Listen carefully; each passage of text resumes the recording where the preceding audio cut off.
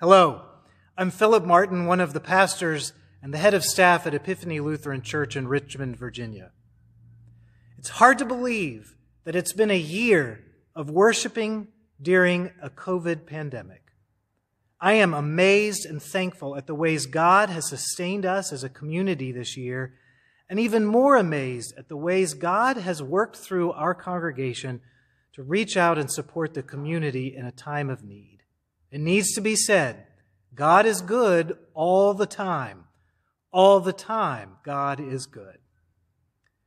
I wanted to update you on where we are with our worship life and what kinds of changes we can expect in the coming months as vaccination rates rise and restrictions elsewhere are lifted.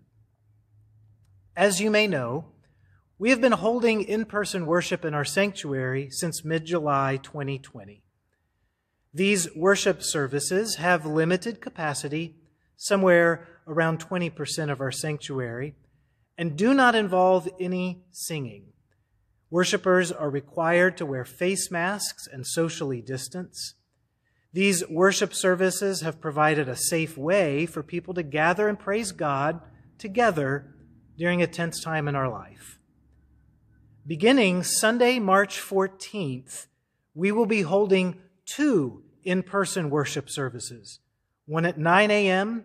and a second one at 10:30 a.m. We will not increase the capacity at this time because social distancing is still very important. If you arrive and cannot locate a free pew, then you can sit on a pew with someone else as long as you are still 6 feet away from them. Our pews offer plenty of space from end to end, and they don't squeak as much as they used to because we got them all fixed.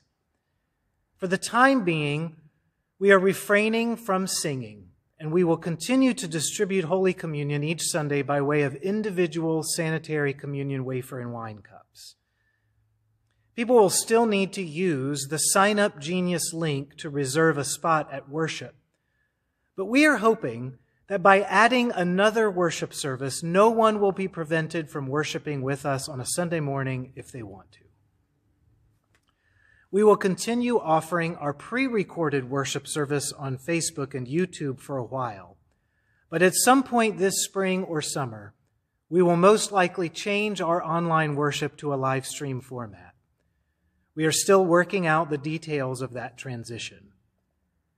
The hope of everyone, of course, is that we will resume an in-person worship service that resembles what we were all used to as soon as possible. A worship that allows us to share the Lord's Supper at the communion rail, that allows us to sing the hymns of praise to God together and greet one another for a time of what Martin Luther called the mutual conversation and consolation among the sistren and brethren. A modern term for that is coffee and donuts. These things will come in due time.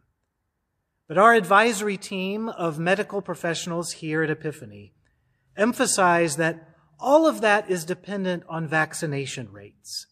The quicker we reach a high rate of vaccination in our community and in our congregation, the quicker we may return to normal.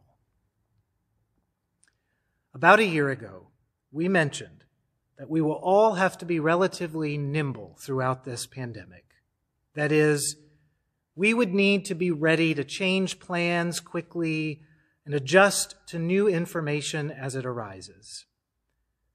We are thankful for how you've responded to that need to be nimble, and we're asking you to continue that with us for a bit longer.